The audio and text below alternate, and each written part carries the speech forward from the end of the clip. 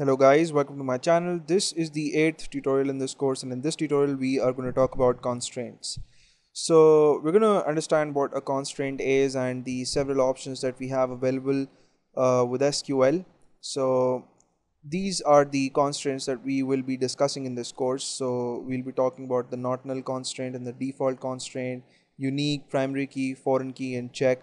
So we're going to talk about the first four in this tutorial, and the last two constraints, the foreign key and the check constraint, we're going to talk about later on in the course when we discuss some fancy things such as joins and stuff, right? So let's start with the not null constraint. So if you're creating a table in which there's going to be a field that you want to have a value for each and every row that's there in the table, then you would want to use a not null constraint with that particular field while creating the table. So what I mean is, if you've got a table that's going to have three fields, let's say name and ID and email address, and if you would want the ID field to have a value for each and every name in the table, then or each and every row in the table, then you would want to use a not null constraint for it, because if while populating the table using the insert statement in SQL, you would miss giving the value for the ID field for any row, then you would get an error message and the insert statement won't be processed, right? So that's the utility of the not null constraint, and we'd be checking it out, the syntax of it and everything, while discussing the create table statement.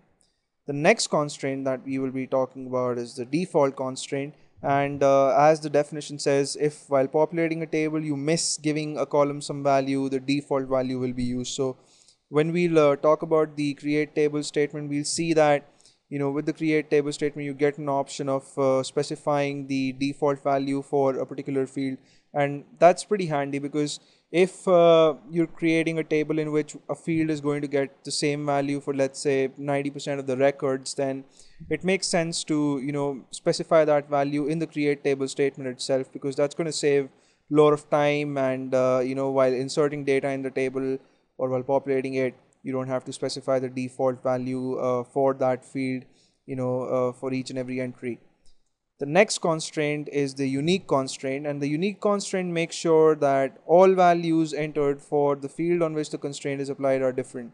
So it makes sense, I'm sure, that if you want something to be unique, then you have to specify to SQL that you want that field to have a unique value. So what happens in case you applied the unique constraint on a field and you try giving it duplicate values? Well, it's obvious, you get error messages, and the data that you enter for a field once, you cannot enter the same data again if unique constraint is applied on it. If you try to do that, the insert statement won't be processed, and you would just get error messages.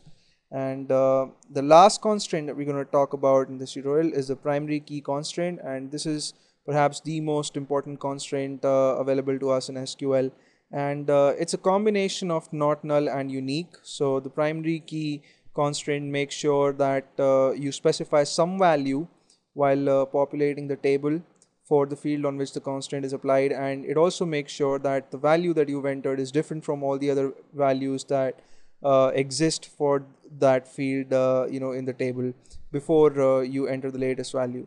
So as the definition says, some value would have to be provided in each row, and all the values entered must be different.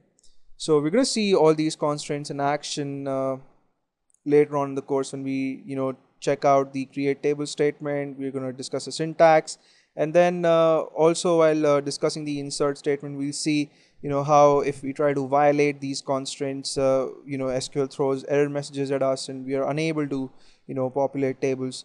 So I hope you had fun watching this tutorial, and please subscribe to my channel in case you haven't already. I'm going to see you in the next one, and thank you.